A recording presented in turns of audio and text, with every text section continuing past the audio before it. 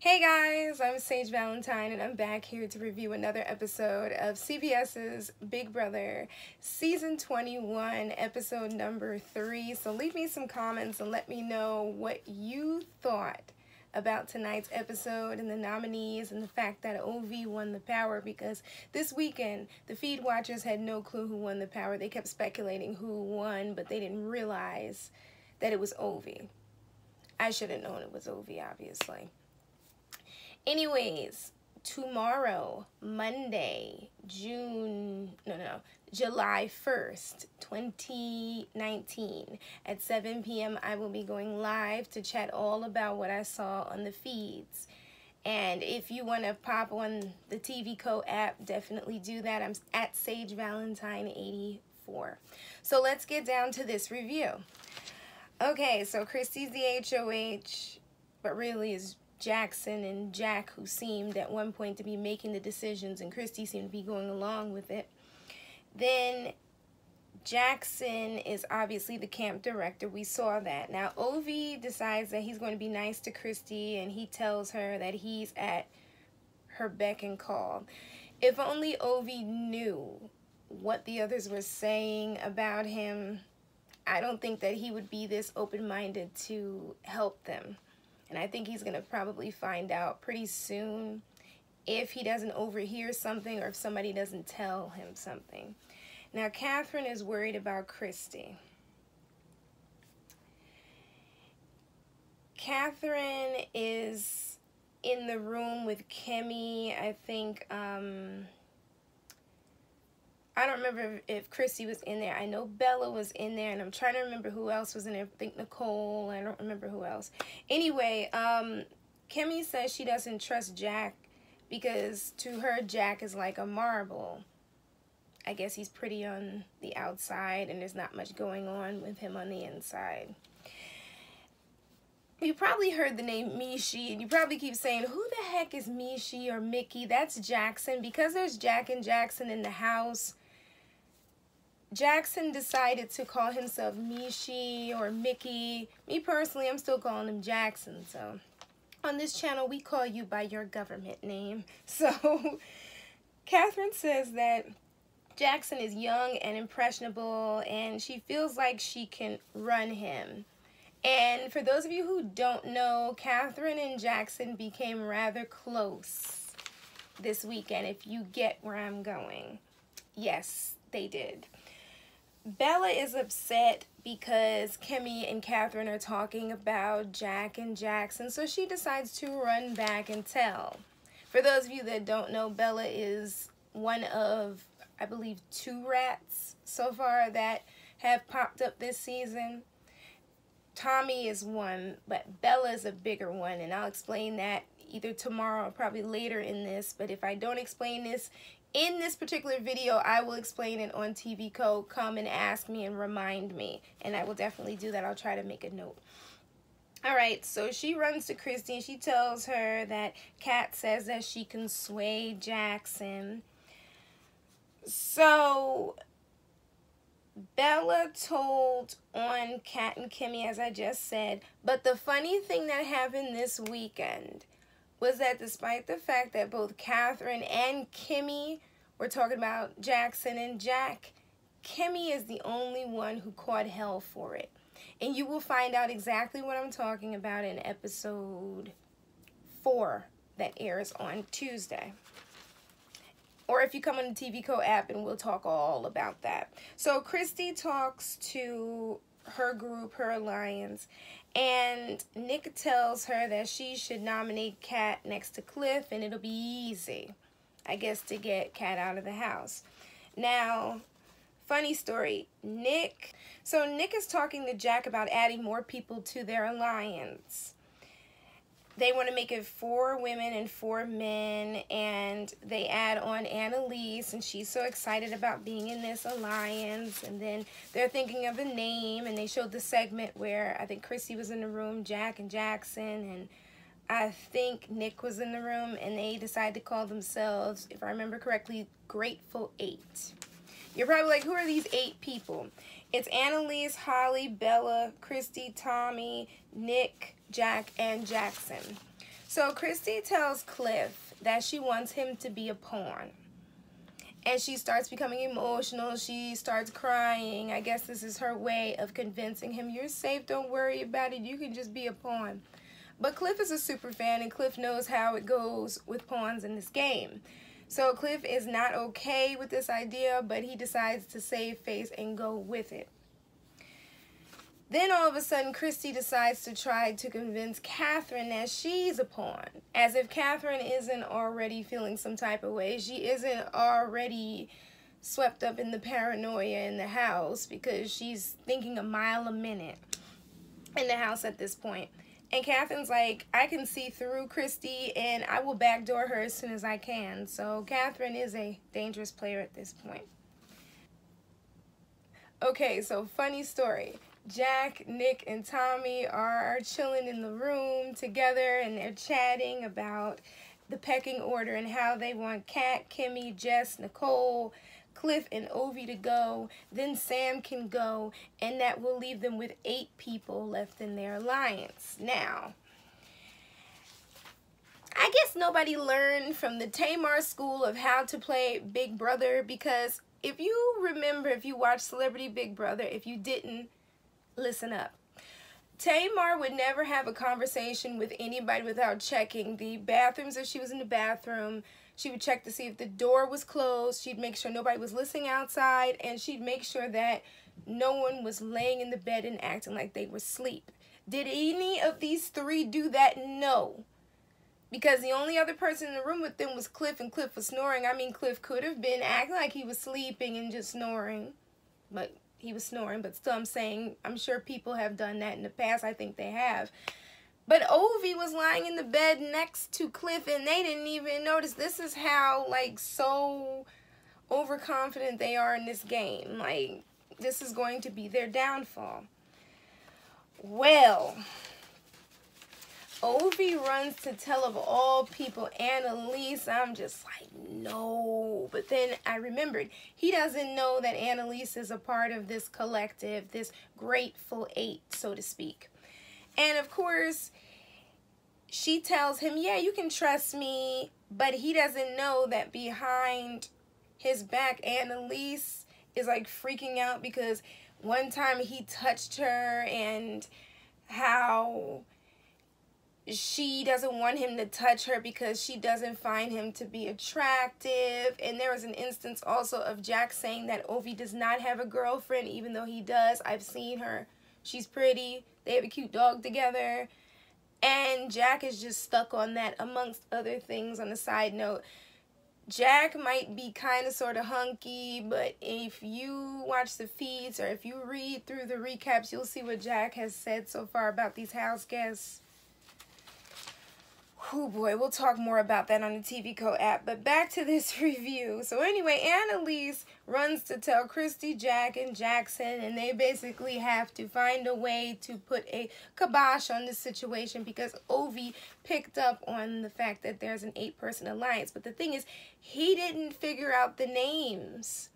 He just knows there's 8 people at this point. But this particular edit is a clue into how just bizarre this Grateful 8 alliance is, how they really don't trust each other. I don't think I've ever seen an alliance where you have like a collection of people and they really don't trust each other. Normally you'd have like a couple people, or everybody would just follow suit.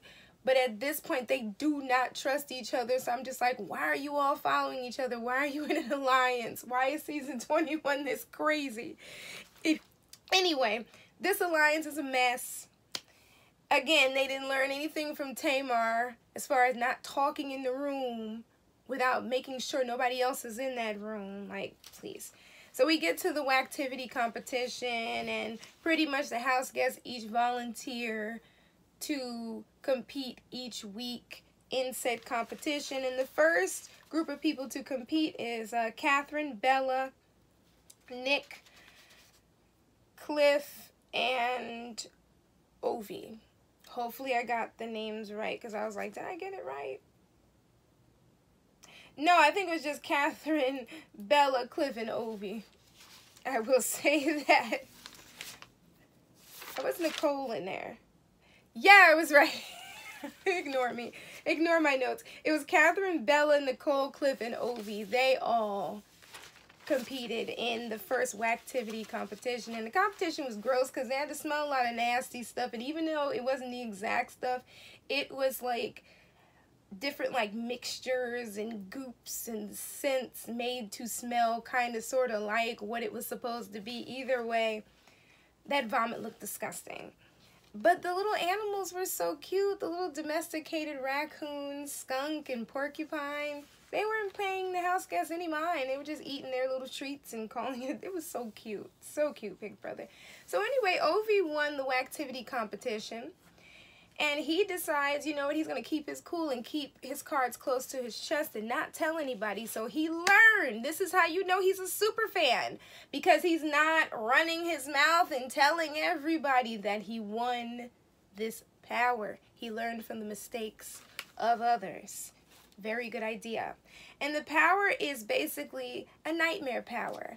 Where they can make, well, Ovi can make the HOH's life as an HOH, or tenure as an HOH, whatever you call it, a nightmare.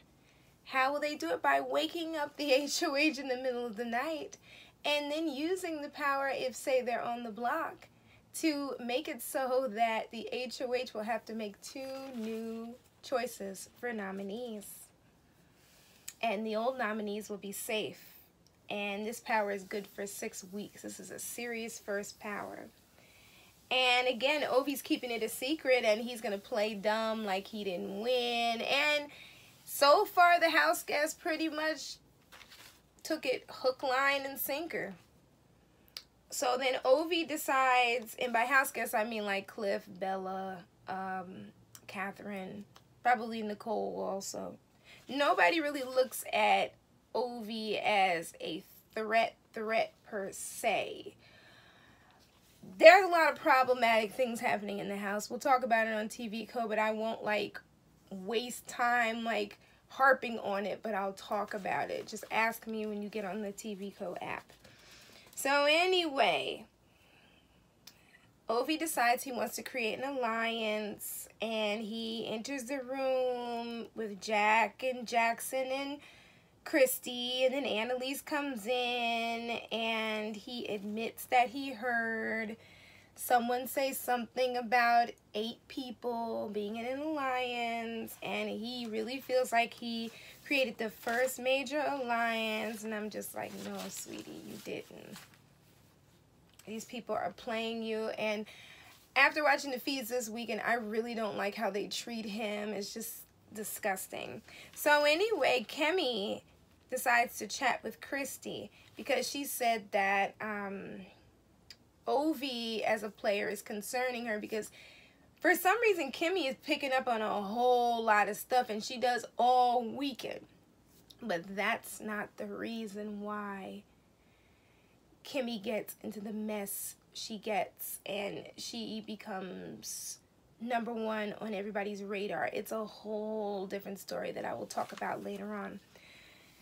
So Jack is worried because he sees Kemi as throwing people under the bus. And he has this thing where nobody outside of his collective of 8 can talk about gameplay or something. I'm like, what game are you on, dude? Everybody's talking about gameplay. They're pooping and peeing and talking about gameplay. They're picking their noses and talking about gameplay.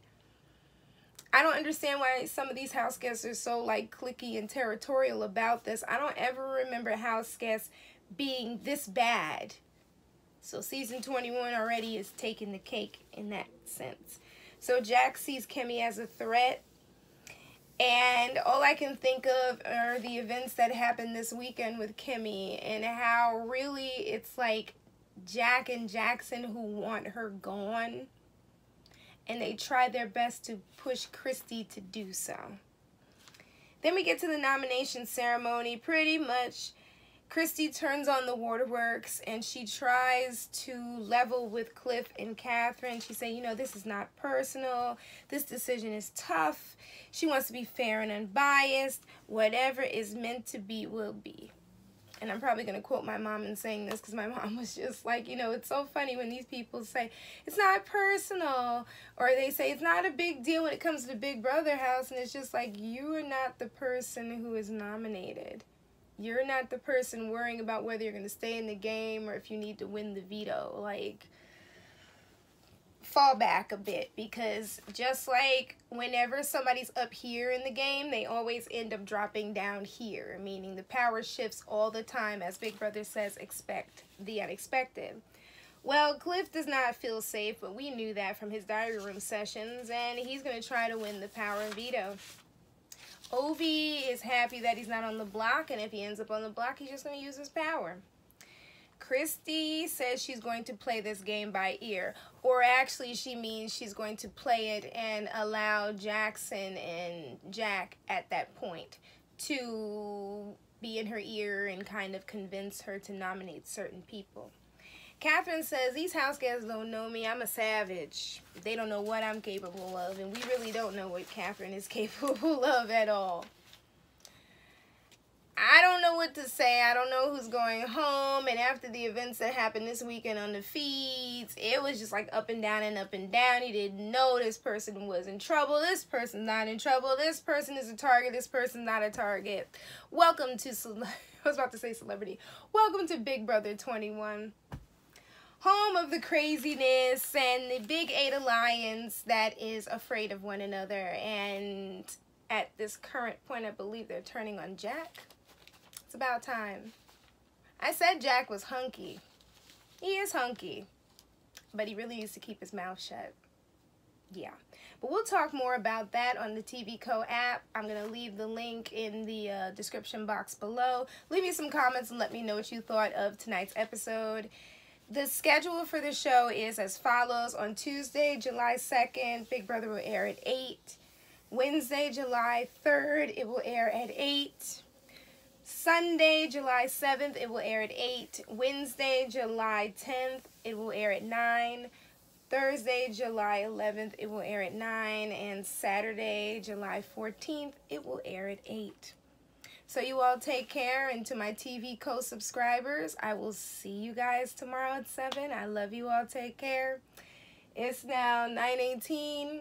I'll watch Big Little Lies later, but I'm so looking forward to Euphoria. So love you guys. Take care. Bye, guys. Love you all. Bye.